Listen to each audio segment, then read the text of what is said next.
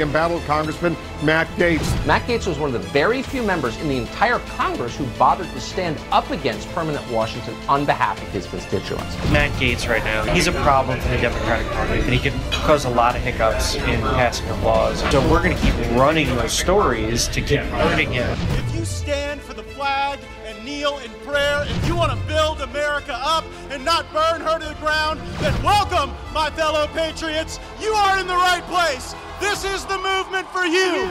You ever watch this guy on television? It's like a machine, Matt Gaetz. I'm a canceled man in some corners of the internet. Many days I'm a marked man in Congress, a wanted man by the deep state. They aren't really coming for me. They're coming for you. I'm just in the way.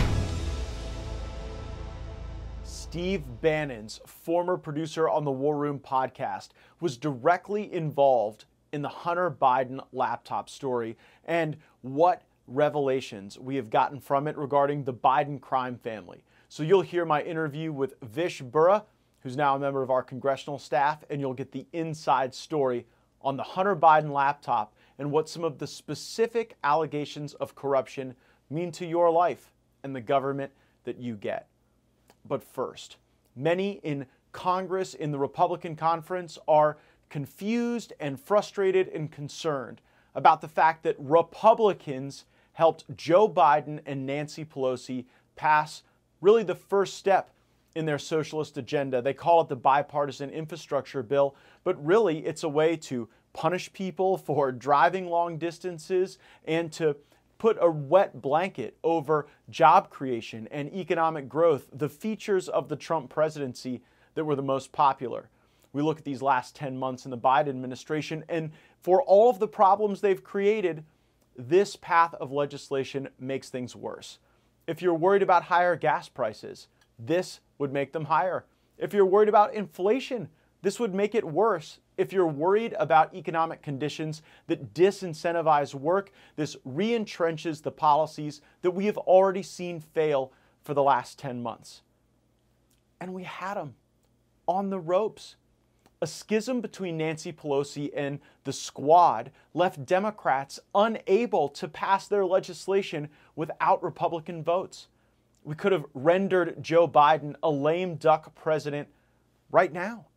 We could have stopped this dangerous presidency and regime dead in its tracks. But instead, 13 Republicans crossed over and gave Joe Biden and Nancy Pelosi the votes they needed. Now, why did they do it? You see a clear geographic trend. A lot of people on the Acela corridor. And you know what? They traded their votes for pork barrel spending in their district.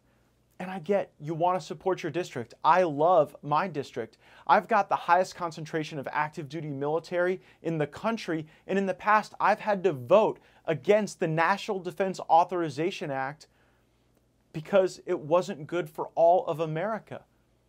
And so to see members of Congress sell out their vote, trade it for some roads and bridges and tunnels, for some train stops, it's disgraceful. We also see that many of them are retiring, and Republican leadership came to us and said, how are we supposed to manage the impulses and expectations of members of Congress who aren't running for re-election? They want to become lobbyists, and we've created a culture in the Republican Party where, hey, if you sell out on your way out, who can blame you? If those members become lobbyists, they shouldn't be welcome in the offices of Republican members of Congress. We should remember what they did.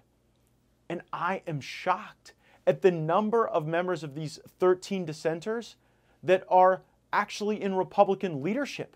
They are Republican leads on either full committees or subcommittees in the Congress, which means that our overall leadership says that on certain issues, these folks speak for us. Well, you know what? If you help Nancy Pelosi and Joe Biden pass their agenda, you don't speak for me on any issue.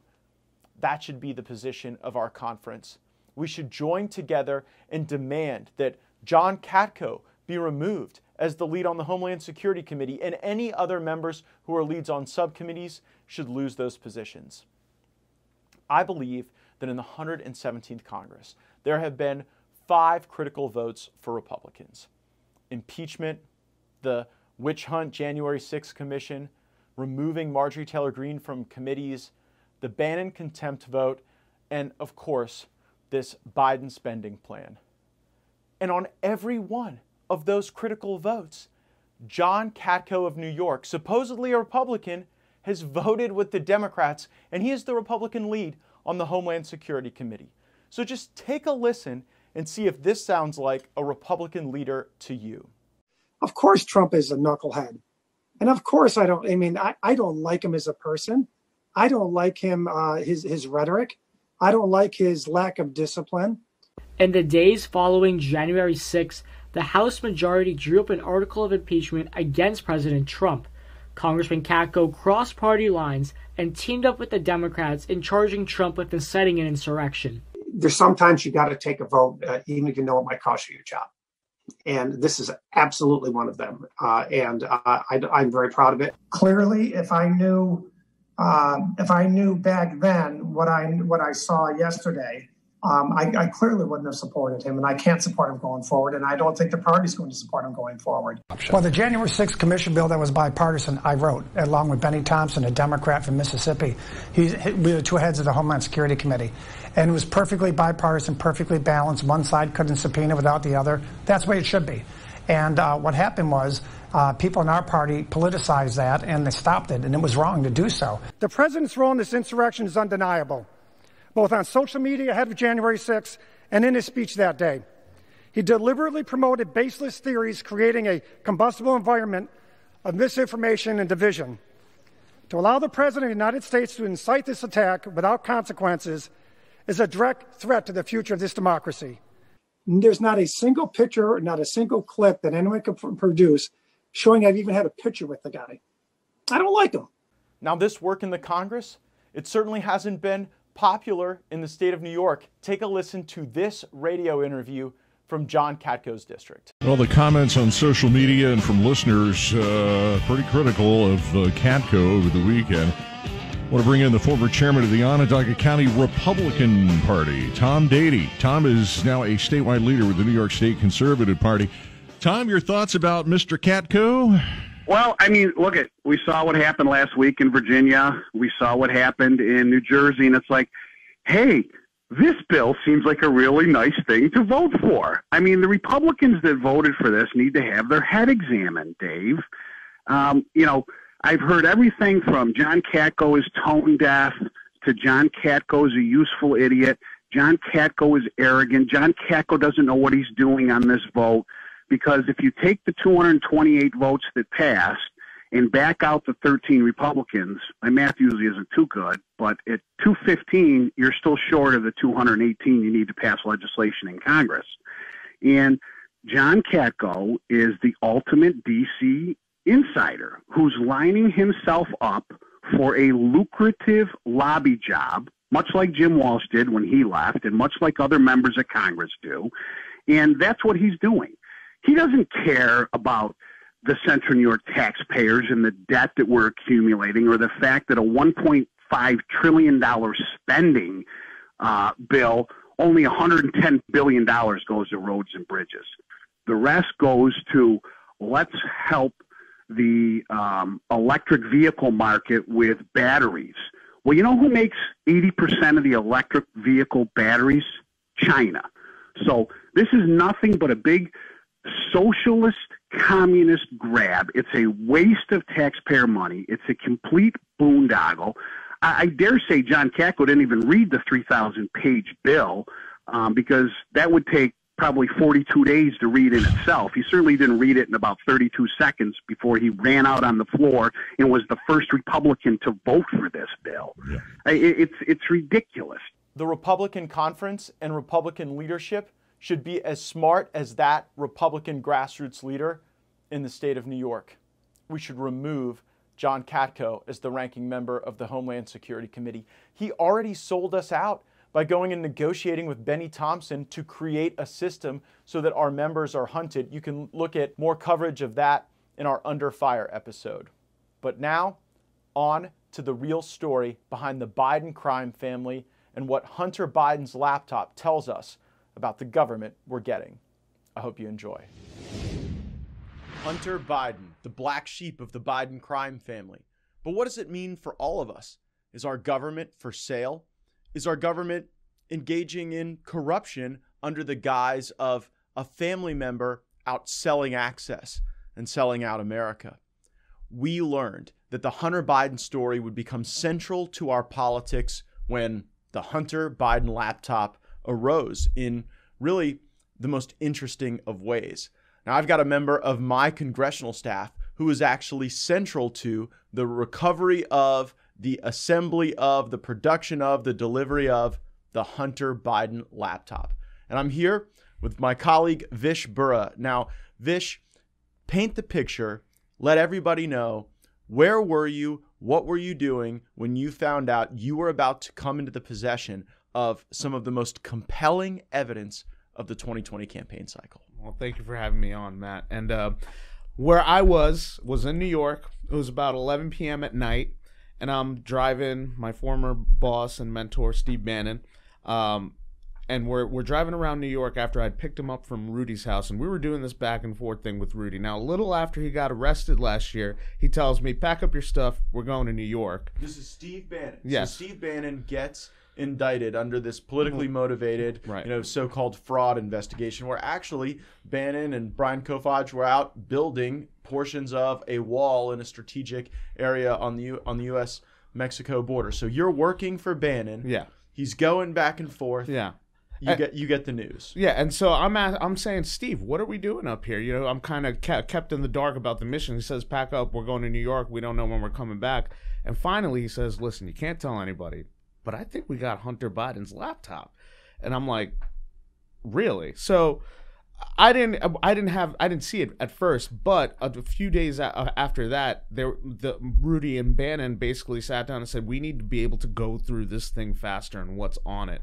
And so that's when. Now, at this point, did you know how they had come in possession of it, or did you just know we've got the piece of evidence? At this point, I knew we got the piece of evidence. I didn't ask questions at that point. I just knew that whatever I'm asked to do here, I have to get it done. And so at that point, they needed time to go through this thing, and they needed to go through it faster because there's just so much content on it. You're talking about 120,000 emails. You're talking about thousands of pictures, right? And we have to be able to go through this. This is around September, the Manhattan Project month, I called it. And so, where we're cooking up this, this secret weapon.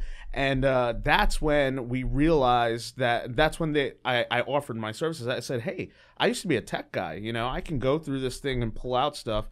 And that's when I was given access to the laptop. And then I also asked, how did we come into So what was the possession first category of data that you wanted to go through when you get a hold of this? Was it the email? Was it the digital files? What was the first place you said, I'm opening this up and I'm diving in? I wanted to go through the emails first and the text messages, right? So a lot of people, especially who have Macs, will sync their cell phones to their MacBook, and all their text messages come to their Mac. And so this is the case with Hunter as well.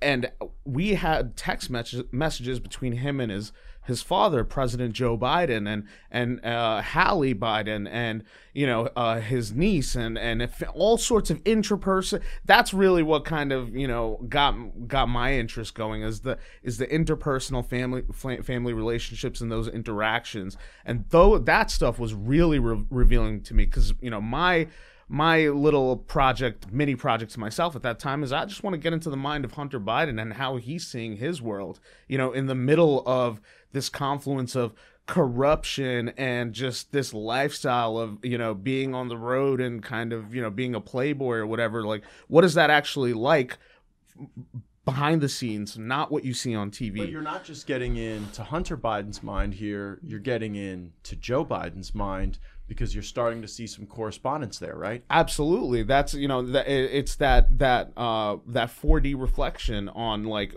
this is from Hunter's mind, this is what's behind the scenes, but this is also Joe Biden behind the scenes responding to Hunter, right? And there was a particular email with Frank Luntz that seemed to inform on kind of the Biden political dynamic. Oh, yeah. We'll get it up on the screen, but walk us through what we're seeing here with this email, the Frank Luntz piece. The Frank Luntz thing I totally bumped into by accident. I'm just scanning through the emails. I see Frank Luntz's name, and I'm thinking, hey, isn't this like a GOP guy, a pollster?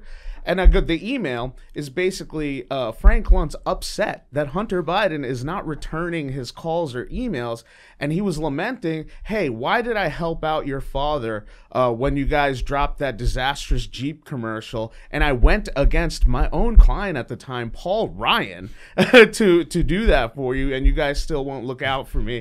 I love Bo, by the way. Blah, blah. You know, it was... So if you have Paul Ryan on your Hunter laptop bingo card, you can go ahead and mark that box now. Yeah. But what it shows us, I think, what this Luntz email shows us, is that Hunter Biden isn't some ancillary node. He's not out there in the ether doing his own thing, unconnected to the politics and the ambition of his father. That he is both doing the politics and doing the corruption. Was there an email, a text, a piece of evidence that really framed up kind of the seedy, swampy nature of Hunter Biden's business dealings, where you could go back to Bannon and Rudy and say, hey, look, this is something that really shows the grift? Well, I mean, there's the infamous big guy email, right? The 10% for the big guy. I mean, you can't cook up a more perfect situation. They're talking about a deal with CEFC, the largest state-owned energy corporation in the world.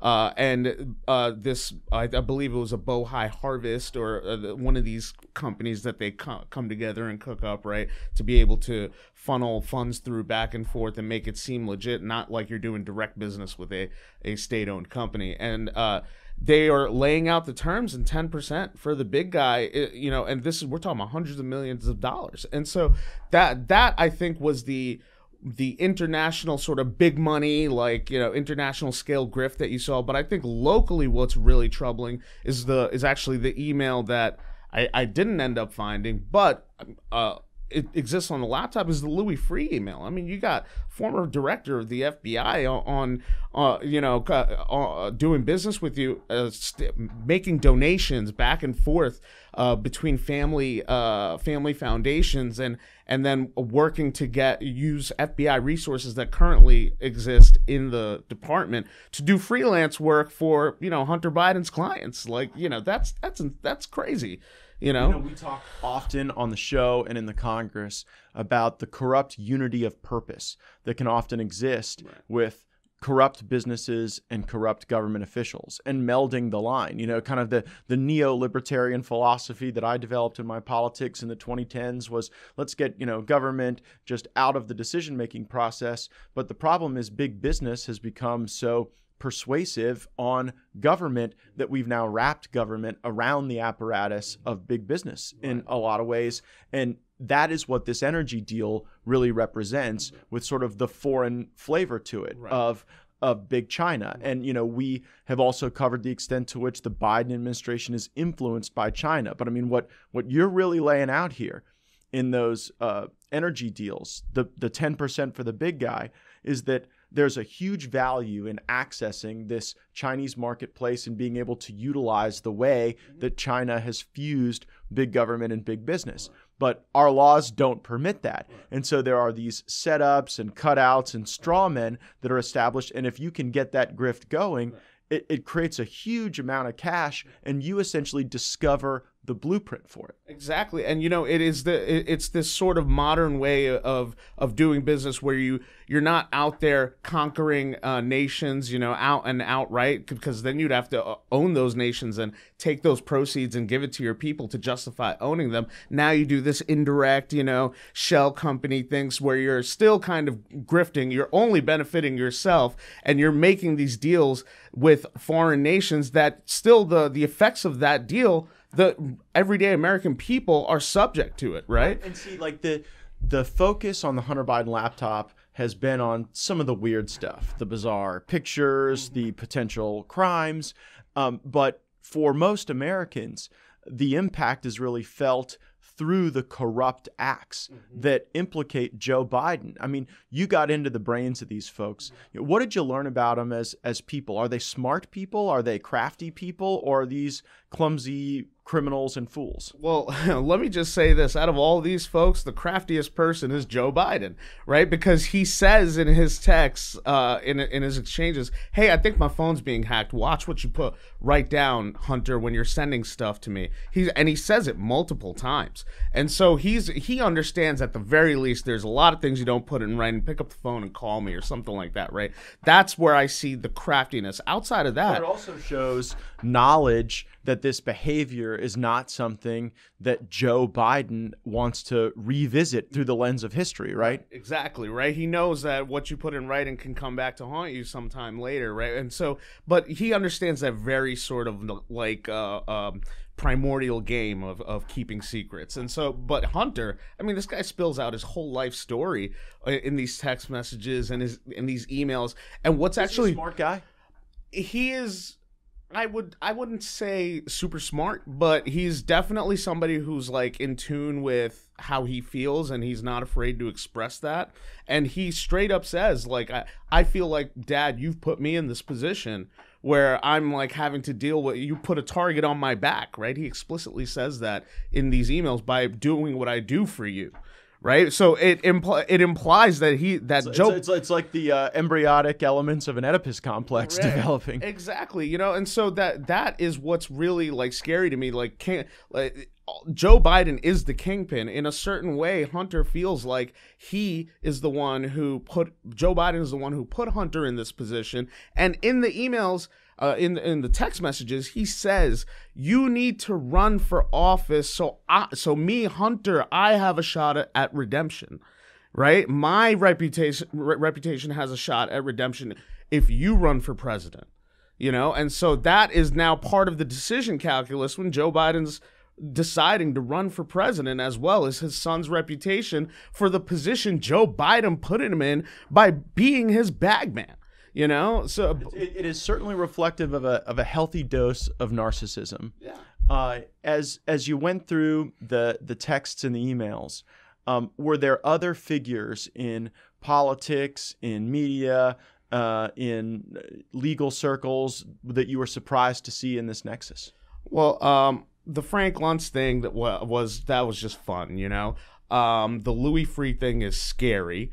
But then there is this entity that keeps popping up that I definitely think needs way more looking into. It's this entity called Eudora, and there's this gambling thing around it called Juega Ocho Gaming that might implicate a close associate of Senator Dick Durbin, as well as Harry Reid's son, Key Reid. And because, see, the way I see it is, the China grift and all these foreign policy grifts, these are all just trying to create laundry machines abroad to be able to send taxpayer money for it to find its way back into your personal pockets. And I believe that the Bidens engaged in this thing with other elites in our system, you know, the elected elites, to set up this like a gaming grift or laundry machine in South America. I believe it's called Juega Ocho Gaming. And then they use this Eudora entity as well to basically get that money from Ocho Rio into Eudora and then split it out to the folks. Well, you said something very important, and it informs on precisely the legislative work that we see the Congress embarking on now, that the way the elites try to use their power is to leverage the largesse of the U.S. dollar abroad and, frankly, even at home, and then to see that wealth, that value transition right back to their businesses, to their pocketbooks, and to hope that they're able to sort of keep the plates spinning long enough for the serf class, the plebes, the regular folks, to just allow it to happen. Yeah, it's like the three-card Monte kind of game that you'd see pop up on a street corner of New York, except they're doing it with your tax money, you know, and the only loser at the end of the day is you. You know. Was there a piece of evidence on the laptop that either Rudy Giuliani or Steve Bannon found particularly compelling, where they said, hey, this is the smoking gun, this is what we have to ripen? Well, there was a piece of evidence on there that they felt so compelled that it was a criminal it was criminal to possess it, that Rudy hand delivered this piece of evidence along with a few other pieces of evidence to the Delaware Attorney General, and Steve and I followed Rudy as he's delivering it just to make sure he gets there. That's the kind of level we're on as we're trying to get this thing into the right hands, as we're trying to do the right thing, basically expose this wrongdoing and corruption. This piece of evidence, it's on the salacious side of things, but we delivered that to the Delaware Attorney General, and I don't think anybody's ever heard of any news popping out of that since. You had to know at some point that this was going to become the biggest political story in America. What decisions were made, or what was the perspective on sort of the New York Post as an initial outlet? Were there other outlets that were skeptical at first? How did you go from the investigative reporting that you were doing, that Steve Bannon was doing as a part of your work for War Room, to actually getting this into the political bloodstream of the country? Yeah, so the Daily Mail was one of the first outlets to come out and verify. This is after the election, of course, but they had a forensic sort of like auditor, the technical auditor, go through the hard drive, and they published that they verified it and that it's real, right? Or at the very least, it hasn't been manipulated by any outside hands. This is what it says it is. And I found that to be a mea culpa, because it was the Daily Mail originally that we went to before the New York Post to try and get this story out. Largest website in the world, right? Exactly. It drives the highest traffic. So the Daily Mail was our initial attempt to get this story out. We showed, we made the pitch with a few things, and as I'm watching the journalist that we showed it to, his face turned white, but what he ended up not publishing it. And, the story at that time I got from Steve is that he may have felt that he didn't want to be the guy to take out Joe Biden if Joe Biden lied. There was pressure here. And, I want to get into that for a moment, because there's a mundanity to the whole thing. It's not, somebody's getting a phone call from Biden and it's like, you can't publish this story, or, one of his goons, right? No, it's a very human thing. It's like, I got to go to work tomorrow, publish this story, and all my friends are probably hate Trump, love Biden, and if I got to go in there and I publish this story and Joe Biden loses, my entire industry might hate me, and so, because they're all haters of Trump, or a good chunk of them are. And so that, I think that was part of the calculus. And another thing I want to state is, there's a ton of salacious stuff on there. We approached TMZ with that early on. And you've seen the kind of stuff TMZ publishes, but they said no to this. So you couldn't meet the editorial and journalistic standards of TMZ. Yeah. That must have been disappointing. I mean, here you guys had captured this evidence. Yeah. You had done the reviews. No. You had found information that you thought really illuminated the inner workings of this crime family in serious ways, and also in sort of salacious ways as well. Yeah. And here you go to two entities, and it sounds like they weren't having it. No, they weren't having, at least not at that time. What foreshadowing? Because what you were about to face in terms of headwinds from big media and big tech has literally never been seen before in American democracy.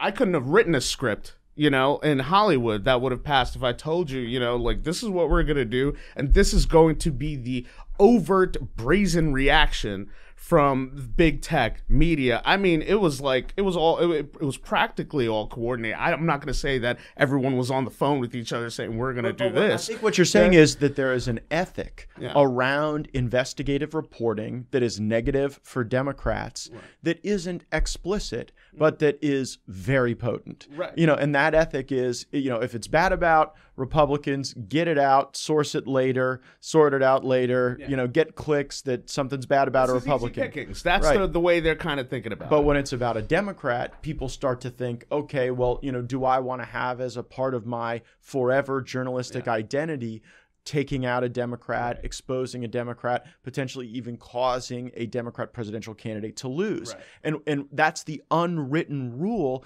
but the unwritten rule, it sounds like, is the strongest, because despite the authenticity of this evidence, the relevance of this evidence, you face strong headwinds. You finally get it out with the New York Post.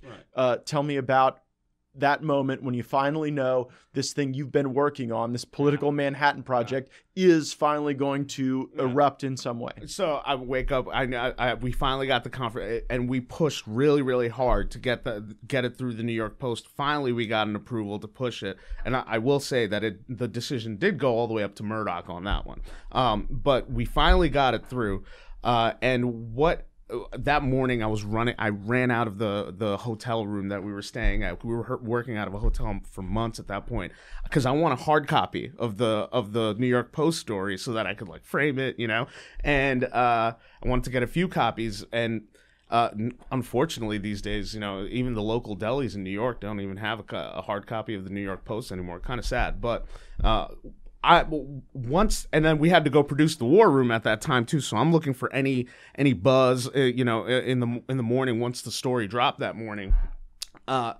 No buzz in the news, right? So we're really, the War Room's kind of like the New York Post publishes it, and the War Room is kind of the first on it to broadcast it in a video format.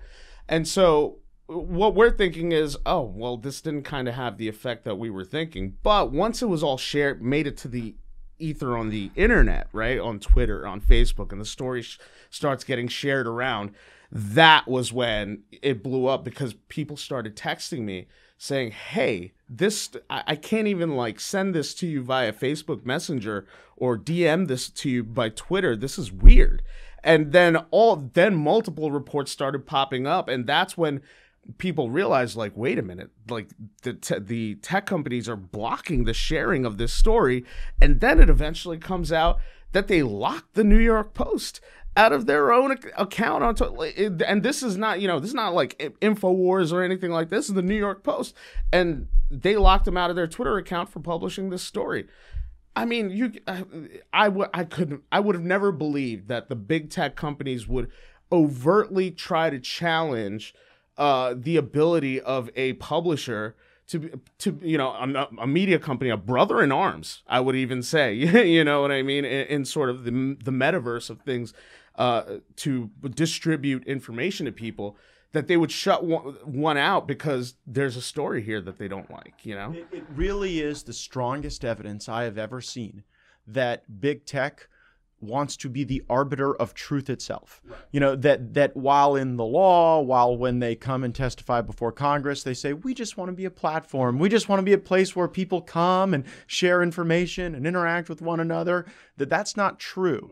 That when the chips are down, when you're in a high impact moment like the days and weeks before an election, and when you have a highly relevant piece of information, they want to be the ones to make the judgments, not the American people. Absolutely. Well, the way I see it is that these tech companies essentially want to establish a monopsonic relationship between the rest of the world and reality itself, where they are the ultimate middleman and everything has to go through them. In the words of Dave Chappelle, Twitter is not a real place. But it does really impact politics, right? And that's why it must have been very frustrating for you personally and for your colleagues Steve Bannon and Rudy Giuliani to have done all this work, to have gotten no less than the New York Post to verify and publish it, and then still the most powerful forces in media and technology trying to limit the distribution of your work. I mean, that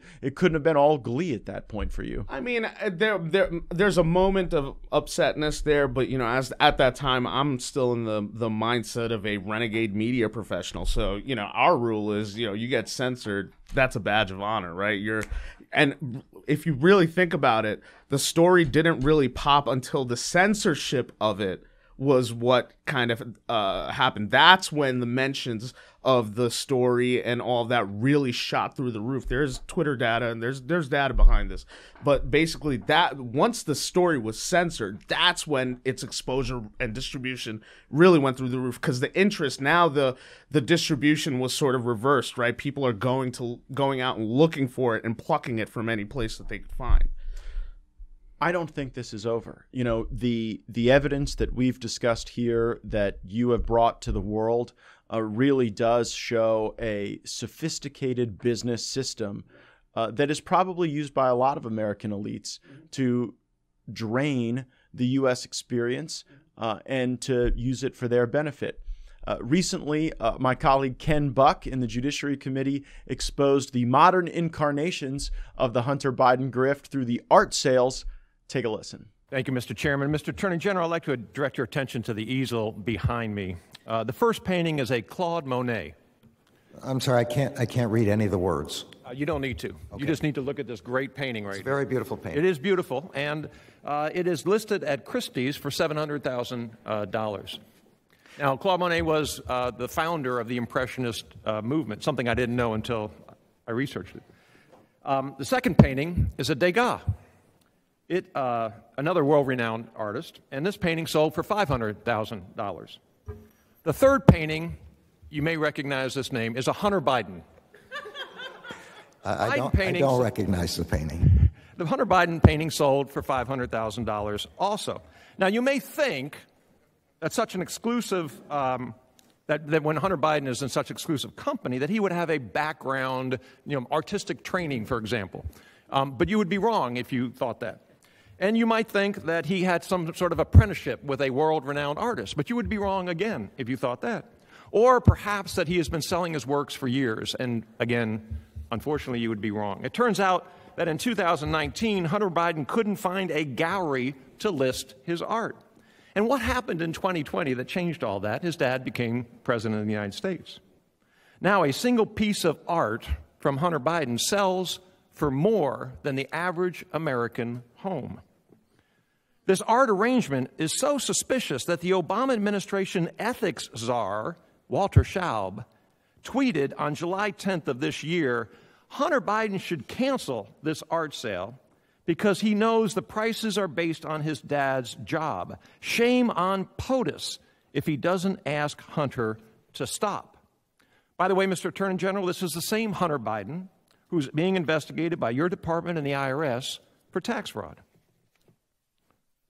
Selling fakes or having a fake skill set is nothing new to Hunter Biden.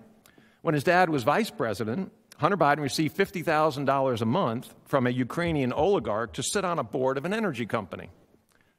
What was Hunter Biden's background in energy? Nada, nothing, zilch.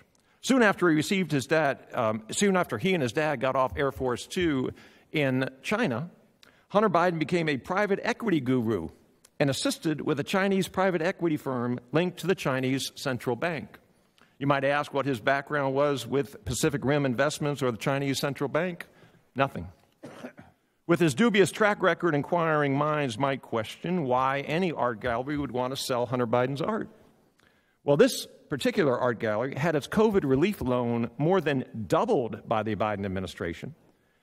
In a survey of more than 100 art galleries in New York's 10th Congressional District, this particular art gallery received by far the largest SBA disaster loan. And as an aside, Mr. Attorney General, the member who represents the 10th Congressional District is none other than Chairman Nadler. Mr. Attorney General, who buys Hunter Biden's art? Who benefits? What benefits do they receive from the Biden administration? The American people want to know. I have sent a letter to the Department of Justice before your tenure asking them to appoint a special counsel to investigate Hunter Biden. I have today sent a letter to you, and I am asking you now, will you appoint a special counsel to investigate Hunter Biden? I'm not, for the same reason that I'm not able to respond to questions about investigations of the former president or of anyone else, I'm not able to discuss any investigation. investigations pending or otherwise with respect to any citizen of the United States. So, Vish, what's next? I mean, Ken Buck just described a circumstance where Hunter Biden is out there literally selling his art right alongside the masters and getting master-level compensation for it. Have we heard the last of Hunter Biden? Absolutely not. So what I will say is that I am probably still the only person on this side of America that could competently make a copy of this thing. And I've distributed over 40 copies to multiple outlets that have peaked. Their interest has peaked after, Joe Biden has won. He's firmly in place. And now people are looking for ways to make their own bones now that, they don't have to worry about being the pariah. And so the interest level has gone up in the Hunter Biden laptop since. And I believe you will start seeing more mainstream outlets verifying this thing and coming out and saying that this thing is real and these are things that have to be addressed. And do you think the Ocho Rios South American gambling story is still the untold story that some investigative reporters need to get on, and it could tie back to even current members of the legislative branch of government? Eudora and Juega Ocho Gaming. Those are the two entities. That's where I think that the real meat of if you really want to kind of get the rat's nest at once, that I think those are the places you would have to look. But I also believe that whatever it is, there's a ton of stuff on there.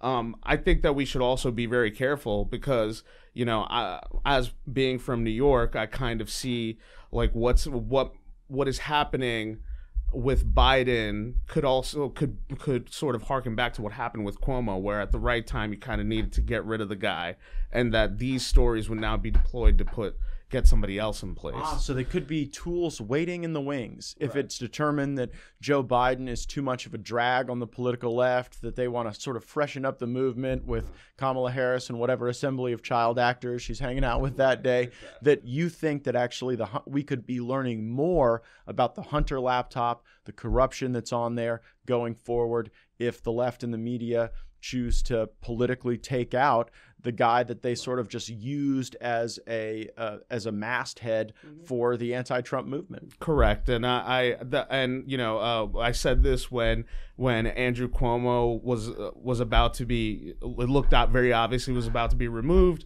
and Kathy Hochul would take his place. I said this then. I would say it again. If that seems to be the obvious case with Joe Biden, it only goes left from here. Well, a good place to end it. My colleague Vish Burra, thanks for what you've done as an investigative reporter. Thanks for what you do now for the Congress. And my expectation is that we have not heard the last of Hunter Biden. We've not seen the last of the contents of this laptop. Thanks, Vish. Thanks for having me. Thanks for listening to Firebrand. Make sure you're subscribed on all of your listening platforms, that you have your notifications turned on, and leave us a comment. Let us know how we're doing, and maybe suggest some topics that you'd like us to cover in an upcoming episode.